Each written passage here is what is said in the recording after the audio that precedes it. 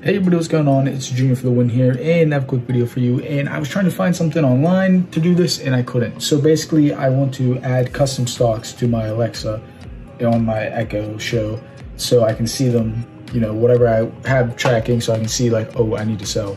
That way I don't have to always constantly look at it. So how to customize and do this is you got to be very exact. I'll have a link to the Reddit article that I found on how to do this because there was no videos. Okay, so let me unmute this.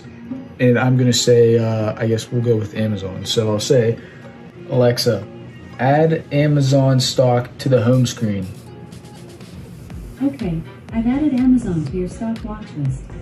So she'll say that, and then it's added. And then when you want to remove it, you say, Alexa, remove Amazon stock from the home screen. Okay, I've removed Amazon from your stock watch list. And that's how you do it. You can't go online anywhere and do it with your account, which kind of stinks, but that is how you do it. So if you have any questions or anything, please feel free to leave a like, comment, subscribe. Have a great day, and peace out, everybody.